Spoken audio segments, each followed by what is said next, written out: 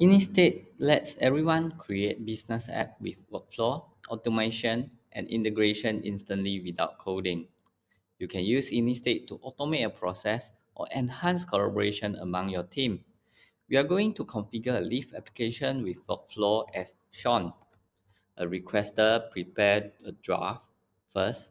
When ready, you will submit this application as pending approval.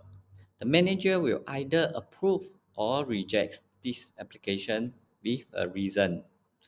The requester may choose to revise and resubmit again after adjustment. Okay, let's start build this app. Look for the orange button, start here. We're going to configure the basic activity of create. First, we add the information needed for creating the Leaf application. For example, employee name. Choose the information type, start date, end date, and also leave type.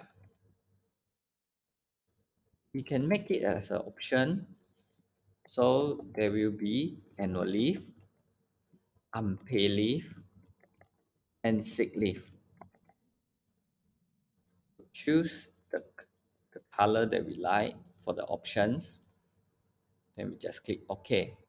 Next, we're going to drag this information into the form.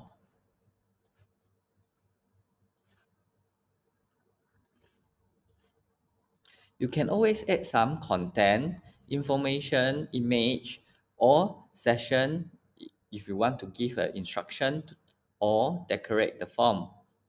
So we have just done the form for create. Next, we can set up the flow of this activity. The create will always go to the draft. And choose your preferred color or let the AI decide for you. We are done for the first activity. So user will create the Leaf application and it will go to draft always. Next, user can do the submit and it will go to the pending approval. So we just add an activity from draft, which is submit. This form is more straightforward as there is no additional information is needed. So there is no form need to be created.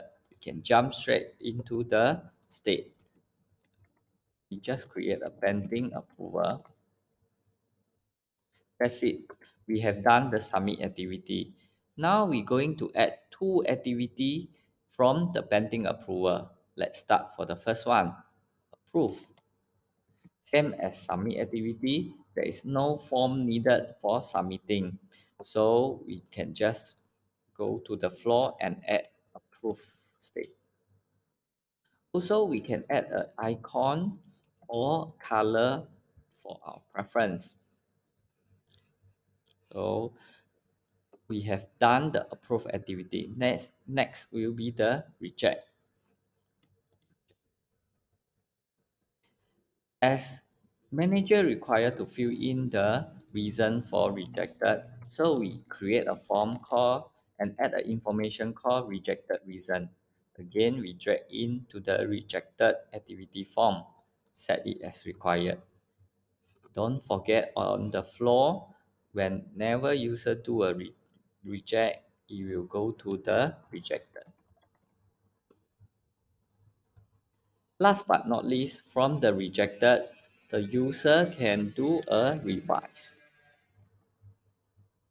Choose the state, click OK, and click Save. That's it.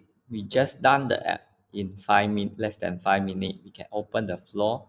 It is exactly like what we wanted.